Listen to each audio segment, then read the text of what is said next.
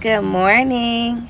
This video is basically for people who feel like something has been trying to make you doubt that you hear God.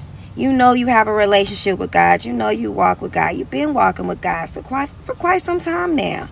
And something is trying to make you feel like you're not hearing clearly. Something's trying to make you feel like God's not with you. Something's trying to make you feel like,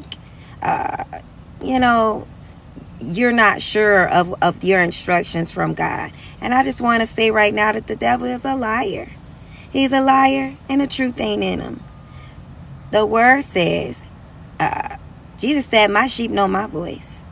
If you consider yourself to be a sheep of Jesus Christ, if you consider yourself to be a disciple of the Lord Jesus Christ, you are supposed to recognize him speaking to you. You may not hear an audible voice, but you will recognize a quickening in your spirit.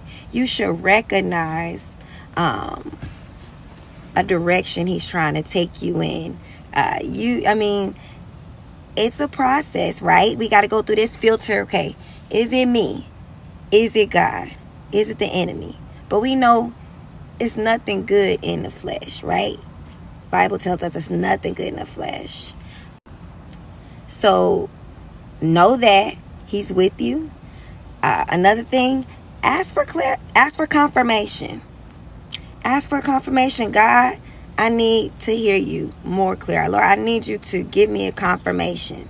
All right. And then from there, if you're still not sure, ask God to clarify. Ask him to give you a clarification. I used to do this all the time, but you know how it is. This is something you definitely need to incorporate in your walk. Don't doubt your relationship.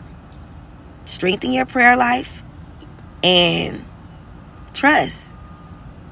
You're not going to get it right every time. But, because we hear in part, and that's okay. We hear in part. God loves us. God is with us.